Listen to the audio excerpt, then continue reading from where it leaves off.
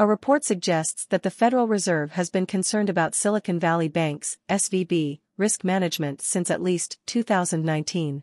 In January of that year, the Fed issued a matter requiring attention warning to SVB about its risk management systems, which was followed by another warning in 2020.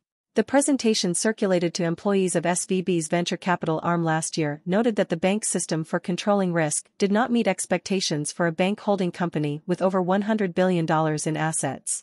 Despite these warnings, SVB's assets grew to $209 billion by the end of 2021, more than twice the amount in 2020.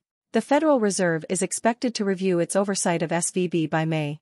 Officials cited SVB's portfolio of securities as a cause for concern, which tanked in value as interest rates increased.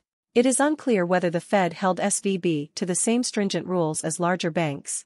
SVB collapsed in September 2022, with its bleak financial condition known months before its implosion.